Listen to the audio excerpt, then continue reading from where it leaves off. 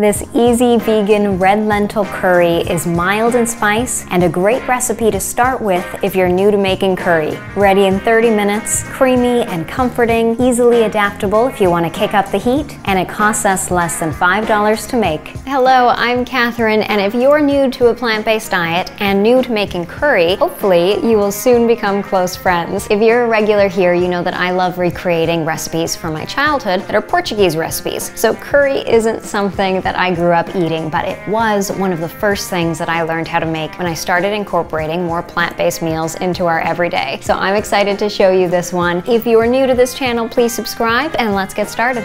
And this is a simple recipe that's ready in 30 minutes. It's mild in spice and it's super filling. And you liked my red lentil ragu so much that hopefully you still have red lentils in your pantry and you'll have everything on hand that you need for this easy vegan curry. Start by sauteing 1 small diced onion and 2 cloves of minced garlic in a bit of oil or a dash of water or broth. Cook for about 3 minutes or until the onion is softened and the garlic is fragrant. Add 1 tablespoon curry powder and 1 teaspoon cumin. Toast the spices for 1 minute. Curry powder is a great spice to have on hand because it's a combination of spices that are traditional in Indian cooking. So if you're new to making curry, then this is a great way to incorporate those flavors without needing all the individual spices. And I use ground cumin in a lot of my cooking, so I've added an extra teaspoon into this recipe, but cumin is one of the spices in this curry powder. So you can just use this, and at the end of the cooking time, when you taste your curry, if you want to boost up the flavor a little bit,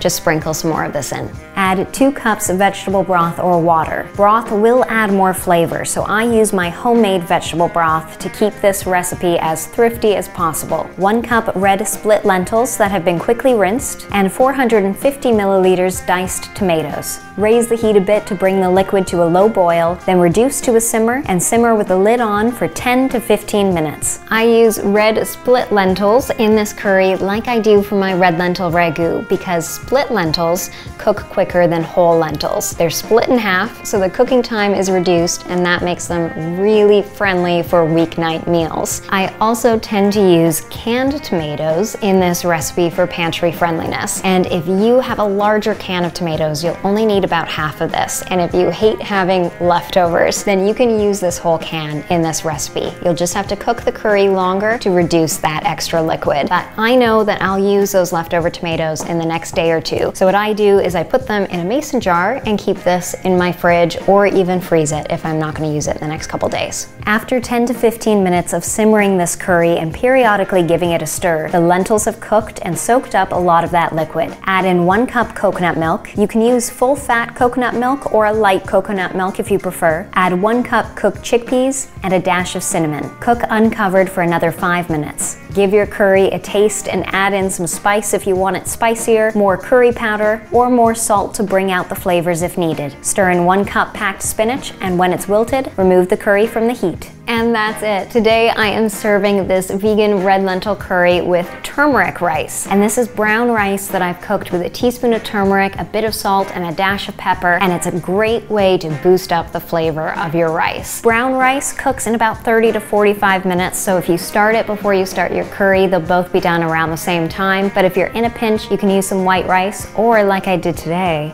defrost some frozen rice that you previously cooked. You can also serve this vegan red lentil curry with some roasted vegetables on the side, and don't forget some delicious Indian naan bread. Have I got you craving some comforting curry? Hopefully you are excited to try this vegan red lentil curry. And this recipe serves between 4 to 6, depending on whether you serve it with some rice or enjoy a larger portion on its own with naan. And using our homemade broth and our chickpeas cooked from scratch, it costs us $4.86. If we use store-bought broth and canned chickpeas, then our cost goes up by about $2 to $6.86. And these recipes for the curry and the turmeric rice are linked below for you, as are the blog posts and videos on how to make your own vegetable broth and how to cook chickpeas from scratch. If you loved this episode, then we would love for you to hit that subscribe button. We have a new video for you every Sunday at 5 p.m. and next Sunday we're coming up to St. Patrick's Day. So I'm going to show you how to make the easiest loaf of bread in the world, a vegan Irish soda bread that is on your table in 40 minutes. And I'm gonna serve it with some vegan Irish Guinness stew. See you then. Did that sound Irish? Dialects were never my strong suit. See you then. See you then. See you then. See you then. He should have been the actor. What am I doing with my life?